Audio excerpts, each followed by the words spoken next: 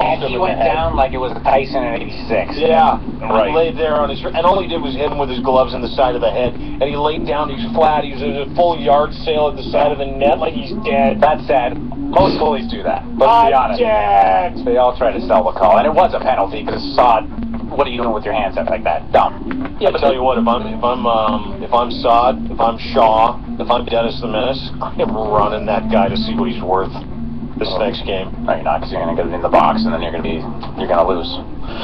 Right? I mean, you'd like to, but you got to play smart. That's why goalies. If you're a Chicago Blackhawk this morning, that was the ultimate slap in the hockey face. I mean, there's some. You don't know who's injured on that team. No one embellishes on that team, and he's embellishing every time. Well, we know. You know what? It's a slap in the history of it's. Think Gordie Howe would act like that.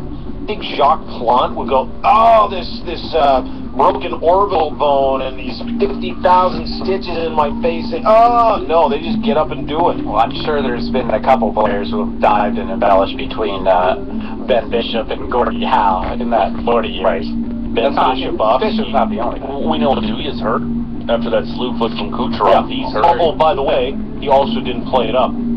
He's just hurt.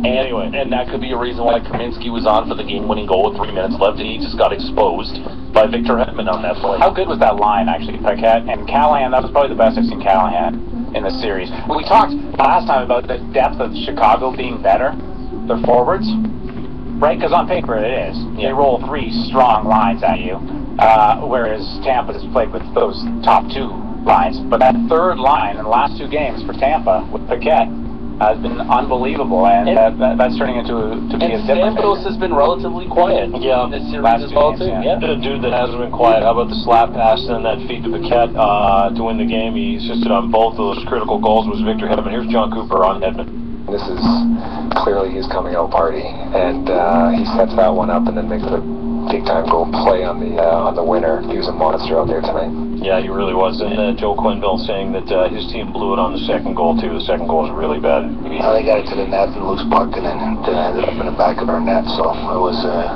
You'd like to be going the other way after a drought, but certainly those are got to be. Can't give up that type of goal. I didn't like his decision of putting the fourth line out there.